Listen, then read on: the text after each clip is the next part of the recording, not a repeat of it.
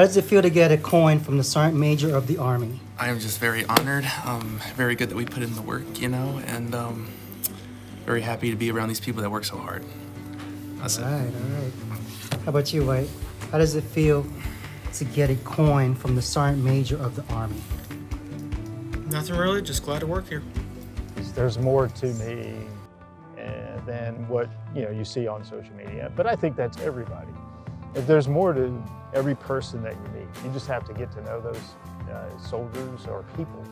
And I would just say people in general. Say, you're sitting next to someone, maybe you lived next to them for a while. Did you actually talk to them, see how they are and how they react? So there's obviously more to me than what you're going to see online. You're not going to get all that 35 years rolled up into one single tweet.